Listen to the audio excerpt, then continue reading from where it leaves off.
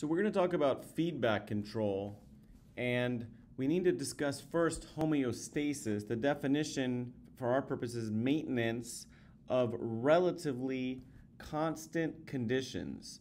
And for the body, this would be things like blood pressure, blood glucose, plasma osmolarity, etc. Now, feedback loops describe the elements involved in maintaining homeostasis. And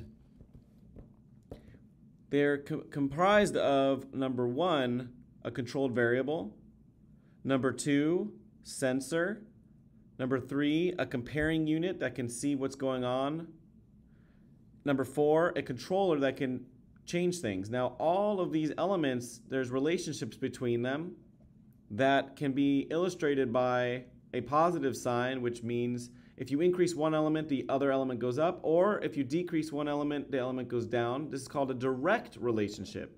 A negative sign is the opposite. Increase causes a decrease, or decrease causes an increase, and that's called an indirect relationship. Now, the gain is the strength of a loop on the controlled variable, and that is going to be something that you can consider when there's multiple loops. Let's take a look at an example number one here. We have the air temperature is the controlled variable, thermometer is the sensor, thermostat comparing unit, and furnace is the controller.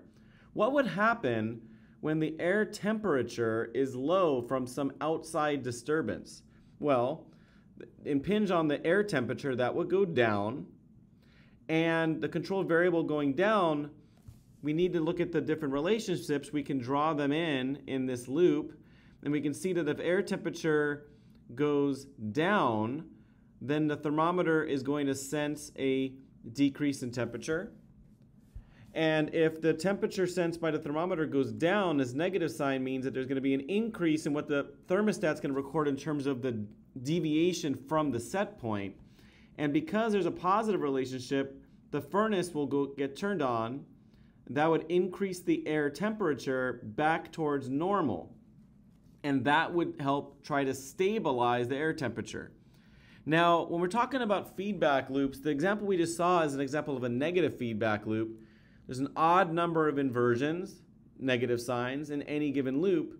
And if you multiply all of them together, you get a negative feedback. Positive feedback is the opposite. The even number of inversions results in, when you multiply them together, you get a positive value.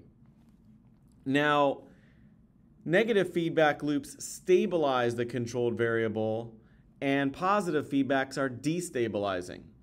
And in the example of the furnace that we just looked at, that was an example of negative feedback because the air temperature went down, yet the feedback loop tried to bring the temperature back up towards that set point to stabilize the air temperature. If it was a positive feedback loop, then what would happen is if the air temperature went down, then the change would make the air temperature further go down, and it would be kind of like a vicious cycle, continuing to have the air temperature continue to go in that direction. Most feedback loops in the body are negative feedback. They're stabilizing. There are some examples of positive feedback that we'll discuss later that are also very important, but by and large, negative feedback is mostly what you see in the body. Now, we have example number two here where we have multiple organs in boxes, organ A, B, C, D, and F, and those organs make hormones A, B, C, D, E, and F. Now, it's important to recognize for hormones, they're going to be acting on receptors, and I'm going to draw in the receptors for the respective hormones. You can see that they're located on where they're going to. So we're putting in hormones A, B, C, D, and E receptors.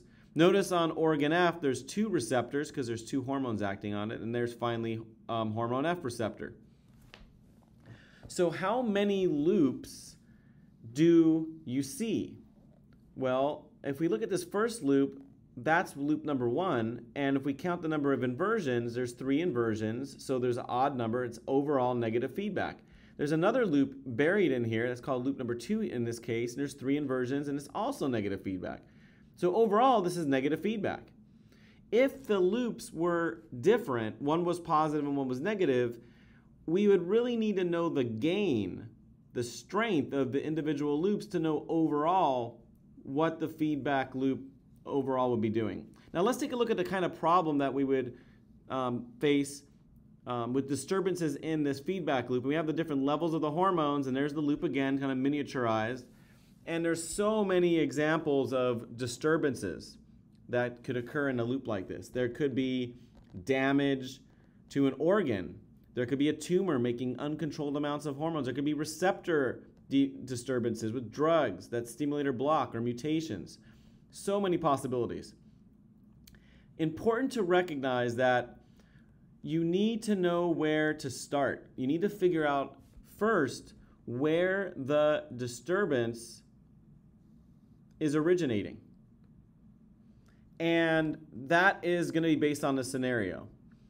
The second thing that you should keep in mind is that check if your answer makes sense. If it's negative feedback, you should have a response that's stabilizing the disturbance. And that's easy to do once you work out the scenario.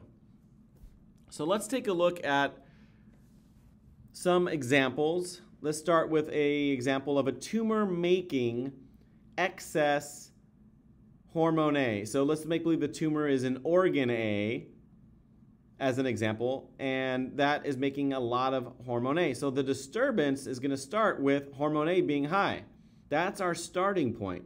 Once we decide that, we don't change the answer. That's the starting point. It's fixed. Now, we work out the negative sign there. Hormone A goes up, hormone B will go down. Negative sign, hormone B goes down, hormone C goes up. Negative sign again, hormone C goes up, hormone D goes down.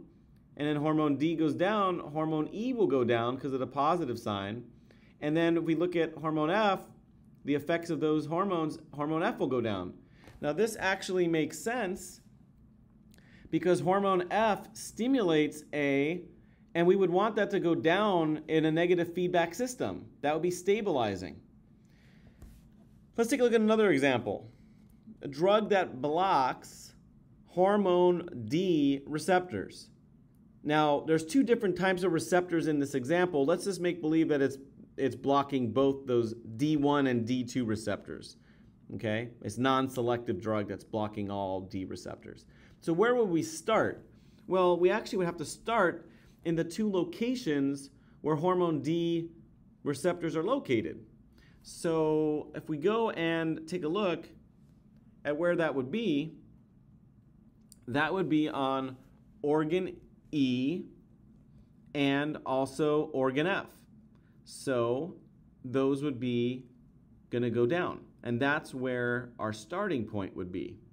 Okay? Now that we work that out, if hormone E is going down, hormone F is going down, we can next go to, in our feedback system, A would go down. If A goes down, B goes up because of the negative sign. If B goes up, C goes down because of the negative sign. And then if C goes down, D goes up. And that actually makes sense because we've blocked the receptors for D, so the system is trying to compensate by making more D to try to overcome the drug blocking the receptors for D.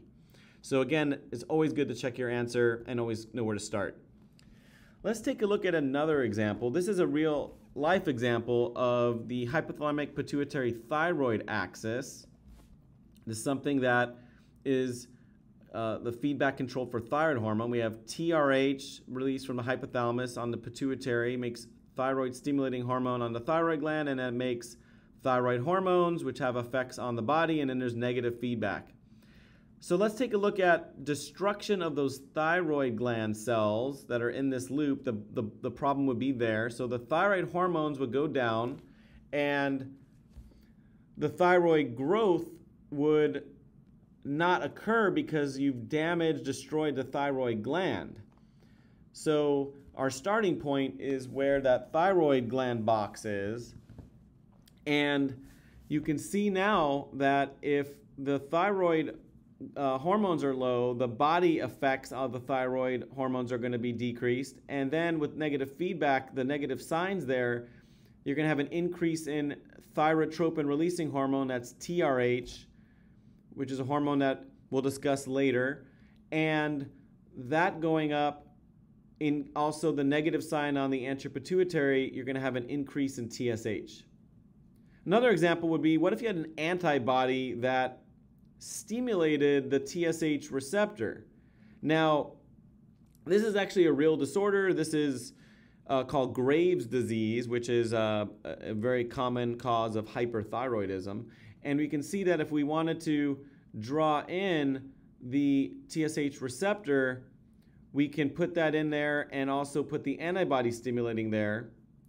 And that would mean that we'd have an increased thyroid hormones and increased thyroid gland growth from the stimulation of the TSH receptor. Now, there'll be more thyroid hormones, so that would go up. And then from the negative sign on TRH and TSH, we'd see that the TSH would go down. Finally, severe iodide deficiency. You need iodide to make and synthesize thyroid hormones. So if you think about where that would start with hormone synthesis. So hormones would go down, and then you would have less thyroid hormone effects. And then because of the negative sign, you'd have an increase in TSH, and the TSH would stimulate the TSH receptor and cause growth of the thyroid gland. And we'll talk later that this excess growth of the thyroid gland this way is called a diffuse goiter, which will be discussed in another video when we talk about the thyroid axis.